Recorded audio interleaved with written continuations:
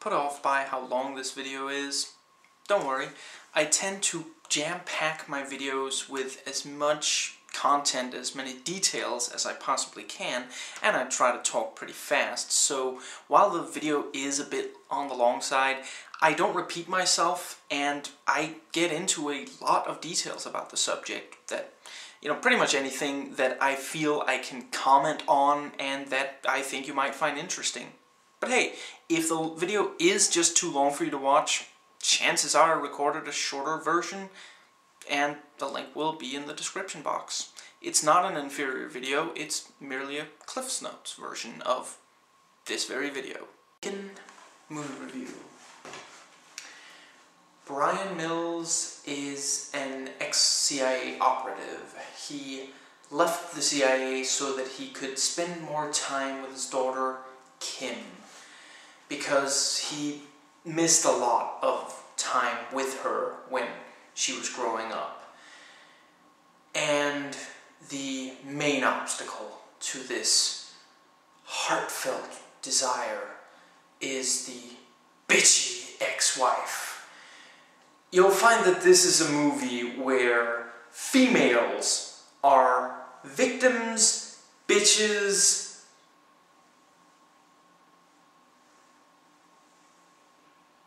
virgins, and yeah, I think that's about it. That pretty well covers it.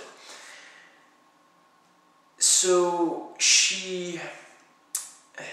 the daughter wants to go to Paris, and Brian is reluctant. She's 17, underage, so she needs parental permission to leave the country. And he is reluctant, even though it's only Paris. He's certain that it's dangerous out there, and the ex-wife sternly tells him that he's pathetic for that.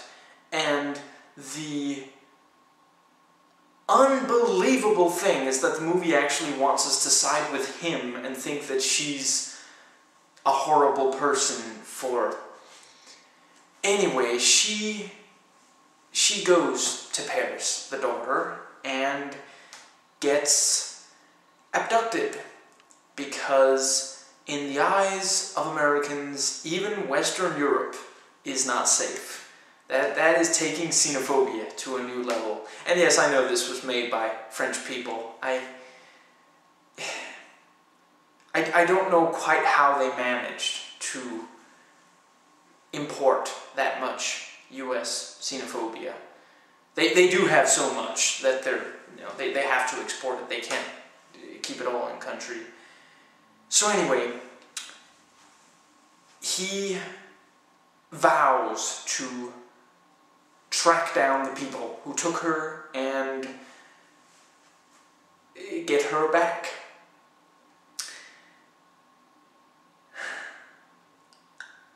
I know that there are people who really like this movie, and as I always say, that doesn't bother me. That's fine. Love the movie if you want. Doesn't bother me in the least. However, let's see where to start. Fair enough, I'll start with the good. This is a pretty fast-paced movie, really fast-paced movie. Once it gets going, it starts out a little slow. It has a lot of sort of quick scenes early on to establish character relationships, various things. It doesn't really get going until basically half an hour in. And then it keeps moving consistently. And it doesn't overstay its welcome. It's 85 minutes short without the end credits, not counting the end credits. The action is genuinely good, at times great. They certainly thought up a lot of great gags, these little moments that you remember and repeat to your friends. it's not just about he shot so and so many people, or then there was a car chase. It's, and then this happened. It's that kind of thing. They thought of a pretty good amount. There are, I wish I could give examples, but most of the really good ones are from late in the movie, and I really don't want to spoil anything. So anyway, yeah, the action, you've got, it's mostly hand-to-hand stuff, and it's very, very intense. Every single time it goes into action mode, it does real well at that. It's very nice and close to the action, and it uses perspective well. Not in the sort of literal sense, but in the sense of what character's perspective are you seeing this from, and you really feel like you're there. And without this is somewhat similar to the Bourne sequels, Bourne 2 and 3, Supremacy and Ultimatum, and what it has on those movies is not much, but basically you don't have the Paul Greengrass constantly shaky cam. In fact, I'm not even sure that all that much of this was shot with handhelds, or maybe it just doesn't feel handheld. There's not much filming in this that is bothersome at all. It's very, very fast, and also cut very fast. And it does have that thing of, love it or hate it, it's basically how a lot of action movies approach it these days. Also the Nolan Batman movies, the action is cut very fast, so it's kind of only after you basically perceive it, but you couldn't put it into words what happened. Your brain just exactly processes it. It's that fast, it's that sudden with the changes that happens.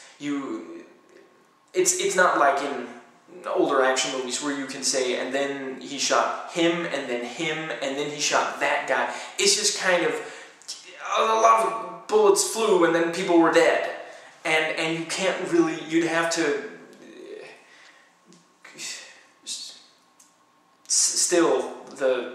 pause the DVD every so often or something to actually completely pick up what goes on. So it's got that nice intensity going. Anyway, yeah, you've got the hand-to-hand combat making up most of it, and sweet moves, gotta say.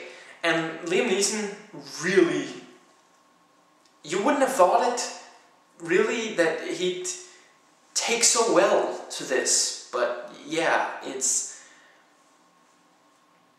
he's an action star now. That's really surreal.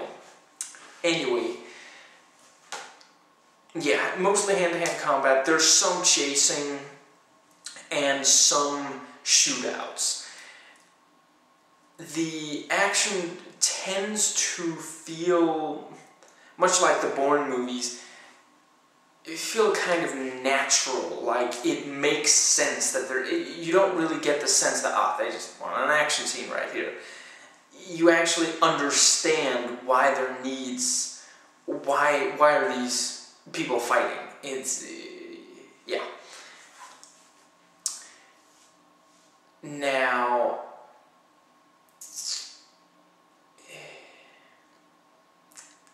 that might more or less cover the good, sadly. Actually, to be absolutely fair to the movie, it deals with a very important problem that is an actual problem today. It's not like with the kind of, yeah, anyway, it deals with human trafficking, and it actually does get a lot of details right, and showing them very very nicely the way they trick young women into this stuff, and you could sort of, it maybe helps spread awareness of that. And yeah, it actually is. I mean, when you look at a lot of action movies of 90s and early 2000s, there are some like depictions of the go-to bad guy is a drug lord, and there are some of those where it's just ridiculous how evil this guy is, and you don't believe it, and you shouldn't, because it's not real. It doesn't happen in real life. But what you see in this movie largely is accurate of the way that they get the girls. And not sure if I said this yet, but there's a nice amount of detail to that. They don't just have like one way of getting the girls, or it's just a little bit. They cover it pretty well. It's one of the few things they actually get into, sort of, where they actually dwell on it a bit. They really let you understand how this works. And I suppose that pretty well covers it for the good. Now, the dialogue is just bad. It is, a lot of it is these big, movie lines. It's the way that Hollywood characters talk. Hollywood characters, not real people. And, you've got lines like, "I'll tear down the Eiffel Tower if I have to." It is great. Liam Neeson's sort of growly, badass voice is genuinely badass. You really do. You feel genuinely threatened by him. Although he doesn't quite break into the Dark Man voice. I was slightly disappointed by that, because he breaks into that even in Kinsey. That's when he wants to show that you just made him mad. That's when he breaks into the monstrous Dark Man voice. So,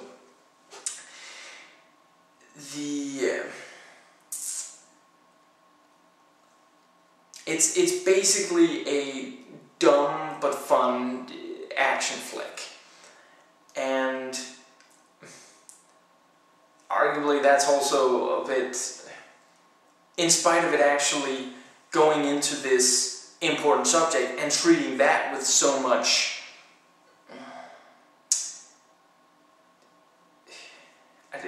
going into that and actually treating it with such realism, and then at the end of the day it's this dumb kind of, you don't have any kind of, human trafficking is a problem, of course.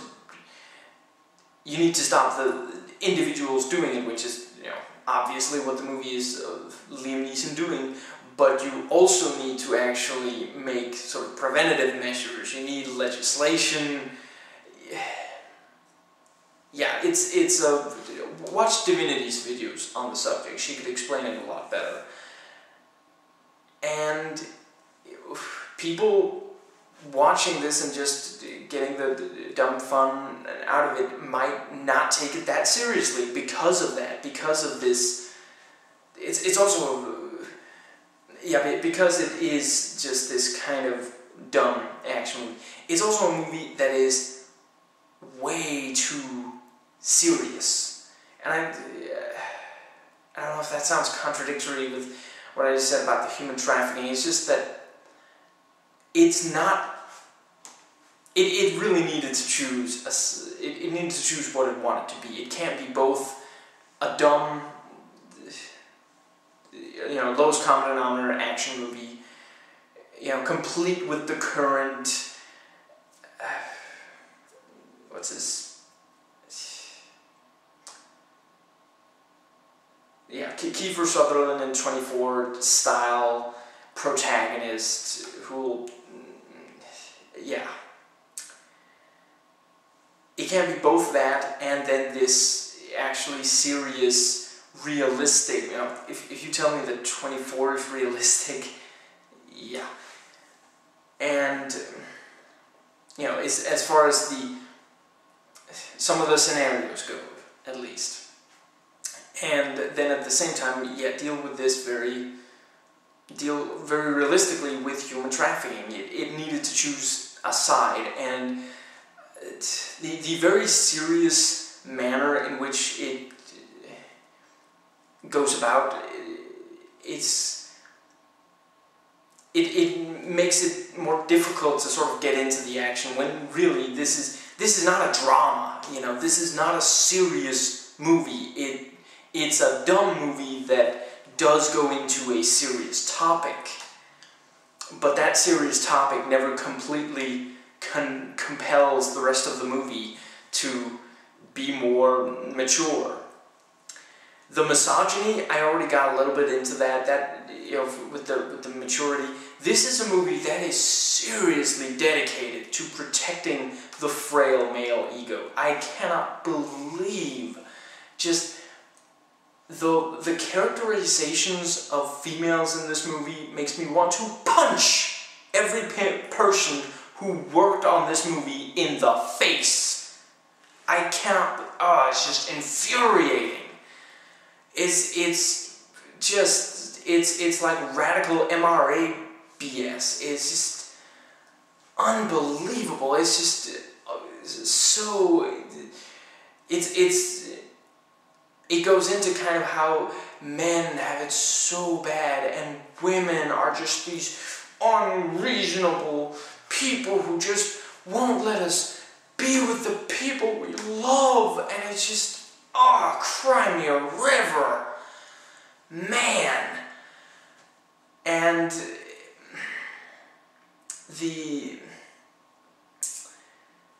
it's actually, it gets downright sentimental at points, and you know, Liam Neeson, man, he is dedicated. It must have taken a lot of effort to not crack up, but yeah, he pulls through on those sentimental moments of the film, because it really is all about this father and his relationship with his daughter, of course. Now,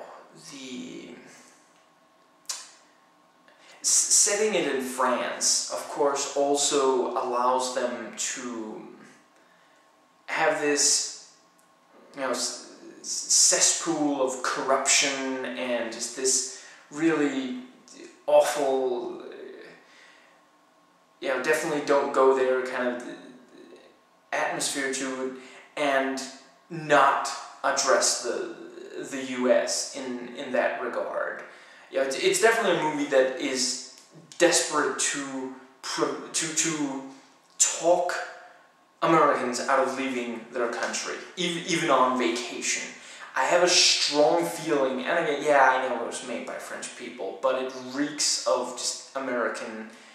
Maybe they're being like, maybe they're trying to court Americans or something. I don't know, but I sincerely feel that they are just terrified that if Americans do leave their own country, even on vacation, and come to Europe, they might see how nice we actually have it here. And even better than them on several points, and perhaps worse on others. And yeah, they're absolutely terrified that it would lead to, you know, yeah, people leaving the U.S. en masse. Now, yeah, the corruption, and of course, is one of the great things about the Bourne movies, one of the many great things, is that they actually do dare say, maybe we should actually question our government and hold them accountable. And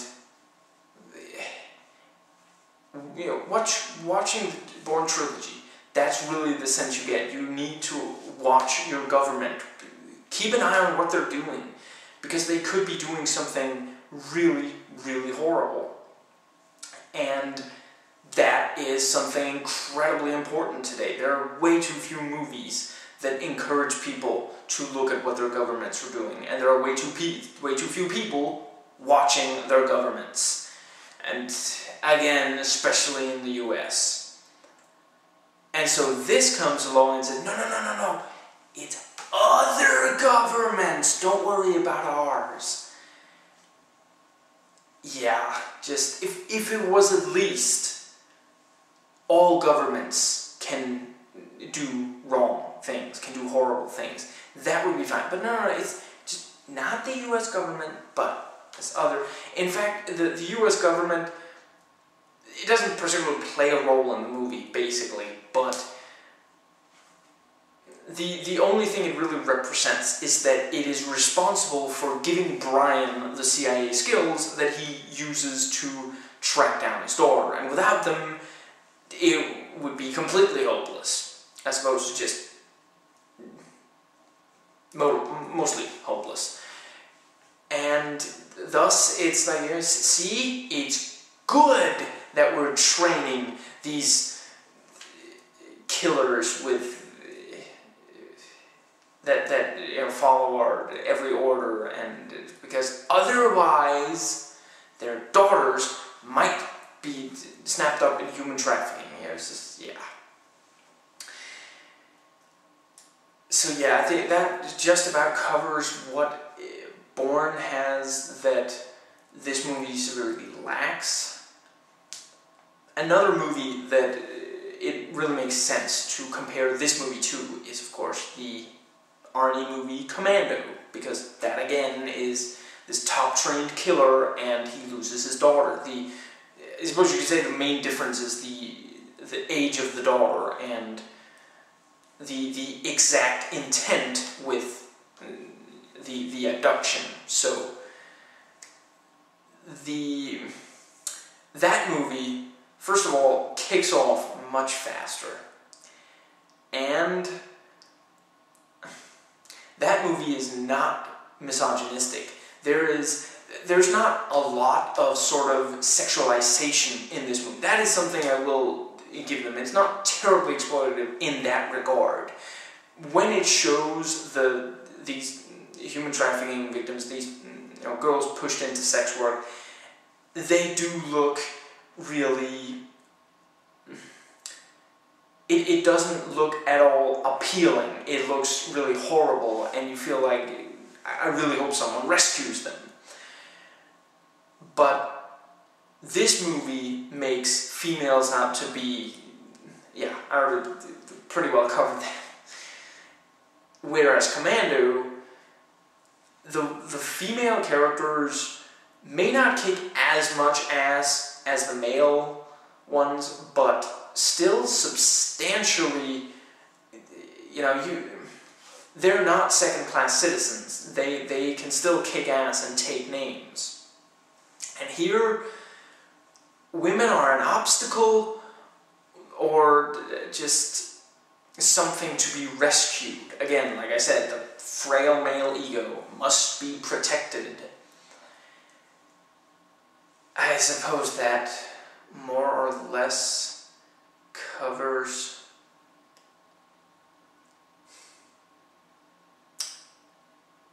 I believe so.